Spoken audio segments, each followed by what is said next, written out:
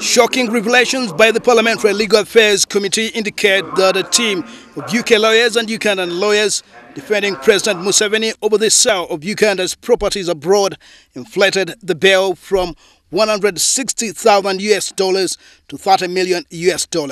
According to the Parliamentary Legal Affairs Committee member Charles Ayena, Government Attorney General Peter Nyombi informed the committee that in this case in which a Briton of Ugandan origin, Jess Mashati, sued President Museveni was to cost not more than $9 million. But I think it goes to over $10 million, upwards of $10 million. With this contradiction at play, the UK highly confidential whistleblower reviewed by the Ugandan Parliament and submitted to the British law enforcement agencies calls for criminal prosecution of Uganda's Attorney General and lawyers allegedly involved in defrauding millions of dollars of taxpayers' money.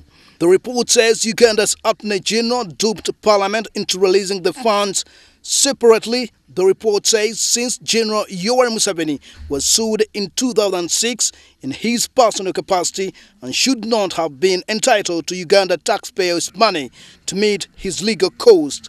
To the extent that the matter was against the person of the president, I do not see why public funds should be used to finance the representation, the legal representation. Available investigation documents show that the former Attorney General Kidu Makuya warned against paying for Mr. Museveni's defense.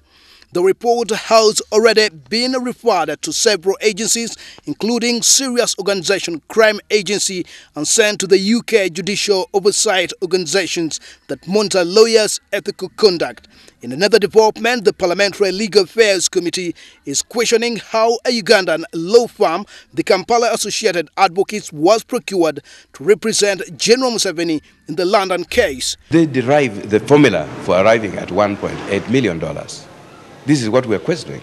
Whereas Kampala Associated Advocates sought to be paid $1.8 million, the leading UK firm Edwin Cowie, LLP, sought nearly $29 million. Timothy Bassi, The Star Vision, Kampala.